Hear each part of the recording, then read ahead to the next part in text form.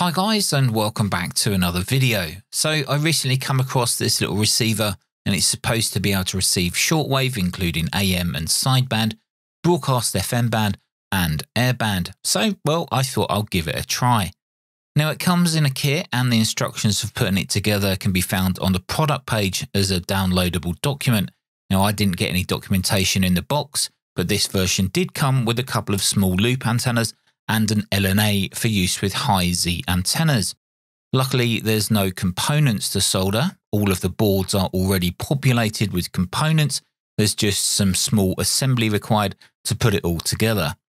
So let's quickly just go over the assembly first, and then we'll move on to testing the radio reception.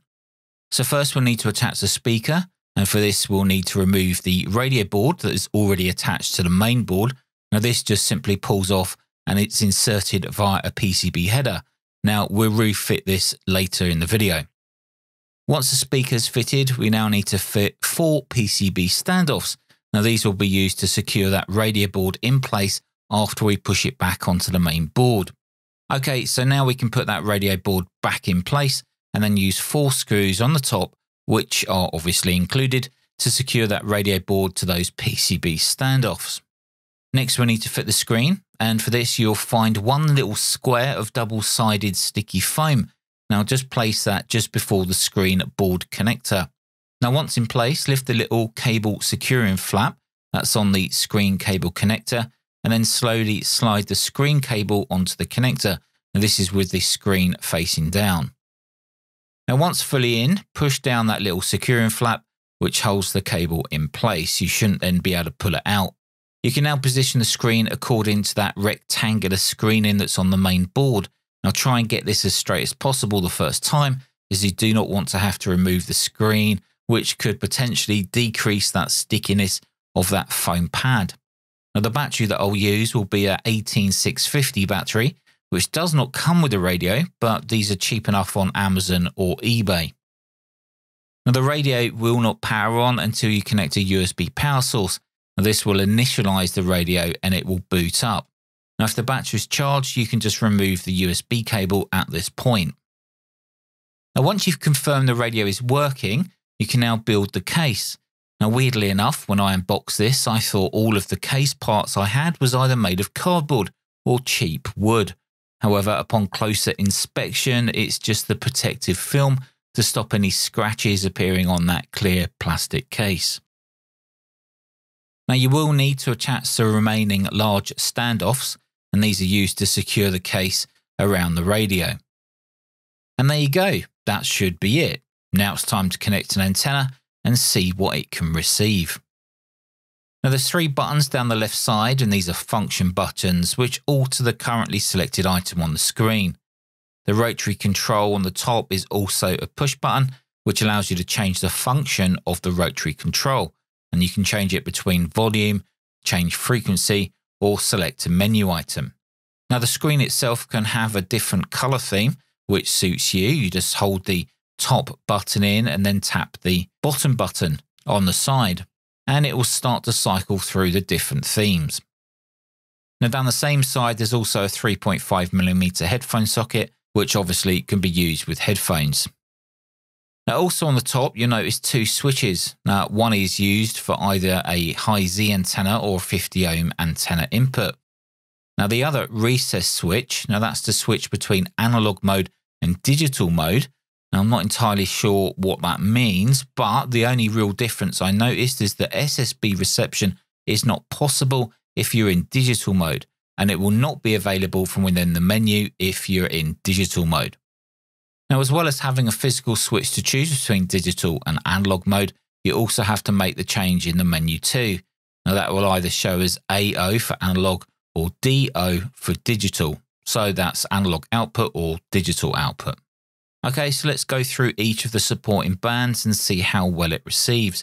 For the airband and FM broadcast, I'll use my tri-band collinear, which is up on the roof, well above the roof, and receives quite well on VHF. And for anything lower than that, like on the HF band or the medium wave AM bands, I'll be using a long piece of wire up at around 12 meters above the ground. Flyer 53 November Romeo with you, flight level 3700. Heading to clear into control airspace, not above 2000 adjustable down to Golf Alpha Whiskey. Station service, it's a P68 2POB by Fancy 1. 2POB by Fancy 1. Looking low, is E36 X-ray Delta with you descending altitude 6000 feet 1009, heading 095, E393 mid-kilo. Right turn heading 225, clear ILS 25, speed 1609, Delta 9. At 5,000 feet, right 105 is E36 X-ray Delta.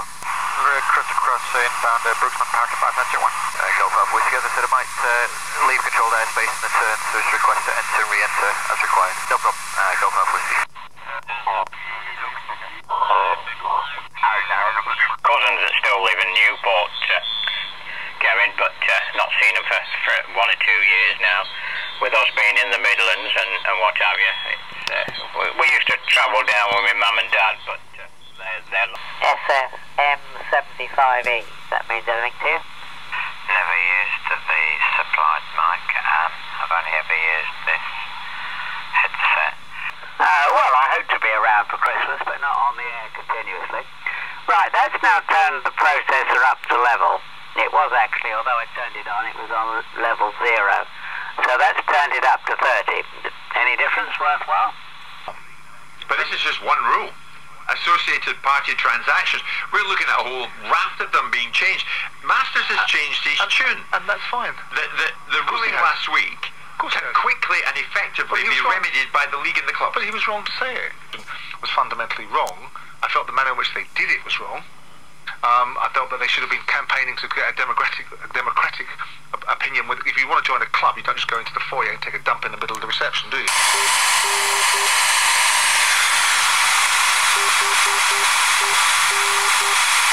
I loved it so much. It's the best thing ever. It is. I think the gift of life is so precious. So there we go, guys. That's the GeekNest Radio. Now let me know down in the comments what you thought about the audio and demodulation for each of the bands that I showed you in the video. Now if you notice, when receiving on the FM broadcast band, the no RDS info message disappeared, and that had me thinking that it was decoding the RDS. However, no RDS text ever came through or showed on the screen. Now this makes me think that the RDS does not work in the UK.